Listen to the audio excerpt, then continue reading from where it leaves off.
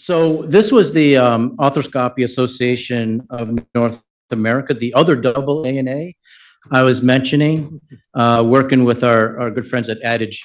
So again, you had that same thing, right? And ChatGPT does that to us all the time. We've dabbled in it, and it's like the nurses. I'm like, no, try it again. No, that's not it. So that's great. So anyway, here's the other double AANA, and they're talk about revitalizing your online presence with a quick and effective website redesign strategy. So turn it over to Christine and Jay. No. All right. Thanks, Kevin. So yes, we're talking about revitalizing your online presence quickly. So sometimes you don't have the time to put together an RFP and a committee and see demos. We're talking about doing this pretty quick and dirty as a kind of an MVP approach to everything. So my name is Jake Toohey. I'm the director of the association practice at Adage, third Jake of the day. And I'm Christine Nogal. I'm the second Christine of the day. And I'm the Chief Operations and Business Development Officer for the Arthroscopy Association of North America. So real quickly about Adage, our tagline is technology advancing purpose. And it's because we work with almost 90% of our clients are nonprofits and associations. So we believe that we help our clients use technology to advance their purpose and mission. Real quickly, our services are everything in the digital life cycle of a web project. So strategy, branding, brand expansion, UX, UI design, technology, which is CMS, integrations, quality assurance, and then finally analytics. We talk about continuous improvement. We've heard that a couple times today. So that's something that we believe very strongly in. We work with associations of all sizes, and we've done projects that are multi-year digital transformations to simple content strategy projects. But we've been working with associations for about 14 years, and today we are talking about AANA. Yep. So the Arthroscopy Association is a professional medical society of orthopedic surgeons that specialize in minimally invasive orthopedic surgery. We're actually nearing 6,000 members. And we have been working with Adage for a little bit now. So this is the AANA story of the saga, as you called it. But just a reminder of what the topic is. I wanted to quickly talk about what a typical process looks like for anybody that's done a web project before. Usually it's about 1 to 3 months, discovery, visioning, workshops, building personas, user journeys, getting into UX and UI, prototyping, getting designs that look good and are tested, getting into development and integrations. And all in all, this process usually takes 6 to 12 months, sometimes more. But that was not the case. Yeah, I would have loved that timeline. So my project started on January 18th when I got a nice phone call from my CEO, and she told me to sit down. And she said that the AANA leadership needed to expedite the website development. And I said, okay, what do you mean by expedite exactly? And she said, well, we've got a date in mind, and it's May 1st. And that would be the annual meeting of AANA shortly after that. So the timeline you're looking at is quite abbreviated. So the first thing I did was gathered those internal requirements. What exactly do you need? What are you looking for? I need particulars. And then I need help. And so my forever Valentine, Jake here, I was introduced to him on Valentine's Day, and he was able to get me through this project. And so we really kicked everything off with his team and my team on February 24th. So what aided us in this process was a recent rebrand. So AANA, which is how we say our acronym, went through a rebranding process in 2019, 2020. And out of that came a very robust branding guidelines document. And so I can't emphasize that enough. If you're going through a rebranding, get a document that acts as guidelines for everyone in your organization, and you use it with your partners too. It's really quite a guidepost for a lot of different processes. Like I said, I expedited those requirements gatherings. I got to make sure we're all on the same page. I have to make sure I have a good understanding of what everyone needs. And then the next thing, and I've heard it a few times, is managing those expectations. So besides saying that launching a whole new website in 4 months, 3 months is impossible, I needed them to know that it's not going to be a website that looks like it's been around for 10 years. This is going to be a new website. It's going to need some work. It's going to be a constant developing. There's going to be phases to it. And those were things I needed to continue to communicate. And then what was really helpful for us Sometimes people aren't able to articulate exactly what they're looking for, especially in design and websites. And so I said, what websites do you like? Show me the associations that you're really liking. What navigation are you enjoying? What's easy? What pictures do you like?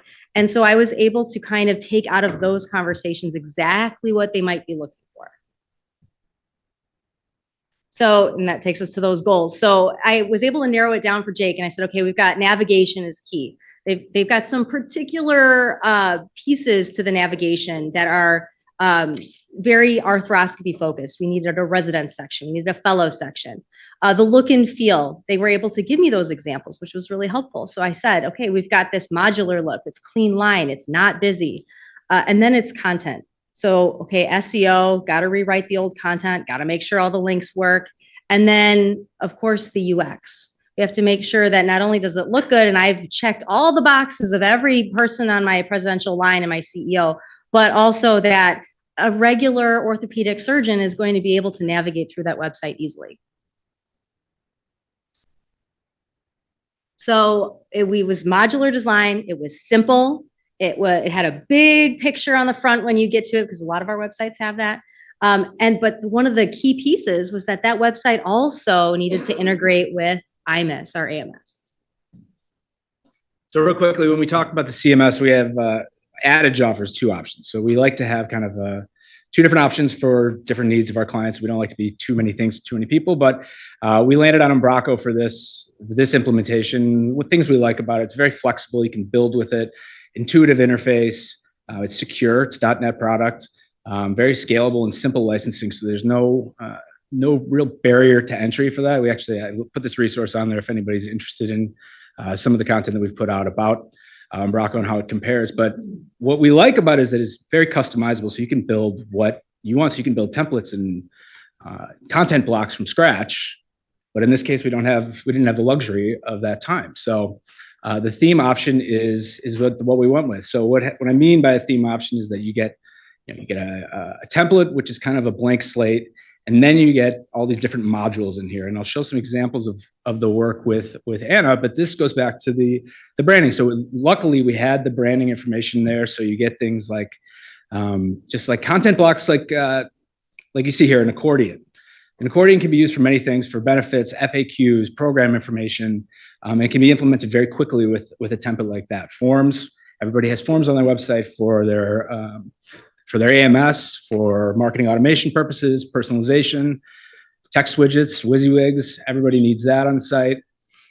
Pod headlines, this is great for things like about events. Text and image, everybody likes more imagery. That was one of the kind of requirements. And then you see like the tabs at the top of here, it's navigating on a page under the navigation. And then of course, imagery, different pods for those. And then some things that we haven't even gotten to yet, Nope. Which is just resources, latest from feeds, which you can use for blogs or any of the resources that you may offer, and then video. So at the end of the day. There she is. There she is. How long? 2.5 months? Yeah. And it was well received. So I'm here and I'm still employed with AANA. And so I think that's a good sign, right? So something went right. And we're here talking to you, so I must like Jake a lot. And actually we launched and it did great. Everyone said this was exactly what they were looking for. So honestly, this couldn't have been a better situation. How many times have we launched something and you get up there and your CEO is like, yep, that didn't quite hit exactly what I expected. So we held our breath and bit off all of our nails, and it actually was a home run. Talk about some lessons and takeaways. Yeah. So constantly manage those expectations. I was always talking to my leadership. I was very open with my CEO about this is lofty. This isn't something that would typically cross my desk. This usually takes 12 months. So always making sure that the communication was open about expectations.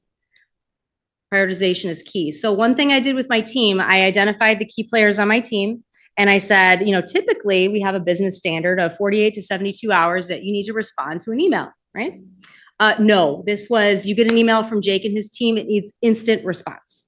And luckily I had buy-in from my entire IT team that they were fantastic and they understood that priority was key.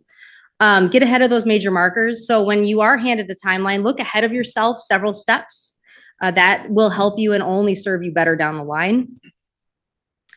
we've heard about great communication, but I want to take it one step further. And there's something I did with Jake that I think was really important. I was so transparent with him. I was extremely candid with exactly what the goal was, what was on the line, and what we needed. So not only was I communicating, but I couldn't have been more forthcoming with you about what we needed.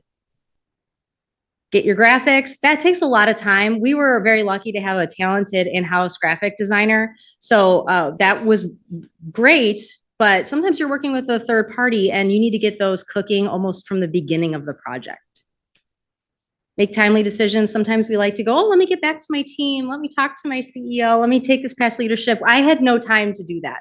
So it was a lot of gut instinct, making the best decision based on the information that I collected from leadership at the time, and just making those in the moment decisions to move forward. Don't underestimate content pop. Oh my gosh. So we decided that content was going to be our biggest beast in this entire thing because we had to rewrite every single page. So we started content pop from that February 14th date that I talked to Jake. We started immediately rewriting those pages, mapping it out. What did the menuing look like? Site mapping. We started from the beginning, and I can't stress that enough, that it's a huge beast. So start it early. And then a website's never done. I've also heard that a little bit too here. It's launched, it's beautiful, and we still have projects cooking. We will be working with Jake for a long time. He's a great partner, and we are going to be with him, whether you like it or not, for a while, continuing to revamp and add in those AI add-ons and, you know, incorporating more video and SEO and all that other stuff. And it's going to constantly be in development until the next time I'm approached and told that we need to do another website revamp. Any other lessons or takeaways, things you would reflect on and share? Not really. Just make sure that you have a great partner. You know, we were lucky, very, very lucky. But make sure that you've got the right people in the room, you've identified those right players on your team, and that you have everyone's full attention and that everyone understands the priority of the project. I have time for any questions that might have come up, but. Yep. So one question here is, were you able to get member or stakeholder feedback to influence your design, and how did you do that? Yeah, during the requirements gathering, I was able to tap a few members outside of the leadership, because sometimes that's skewed. You know, the leadership is probably the same kind of age bracket, looking for the same kind of information at a particular point in their practice. And so it was important to branch out. Now, I didn't have enough time to do focus groups and to survey my entire membership, which would have been great. But I was able to pick off a few members and just get some quick feedback from them in order to add that into the mix. Great. And another one is, it sounds like you changed your decision-making process instead of socializing and getting some input from your colleagues. It sounded like you had to make those decisions in your staff. So what kind of support did you get so you were able to do that rapid fire response? Yeah, so I'm lucky to have an amazing CEO in Laura Downs, and she has all the confidence in me, whether that's good or bad. And so she gave me that autonomy that I needed to move that project quickly. And that was one of the stipulations when I was managing the expectations was, that's great, we can move this along, but I don't have time to ask you for your feedback or to take it to leadership. So it was something that I needed to be really honest from the beginning. You're gonna have to trust me. Great. Any other questions from our audiences?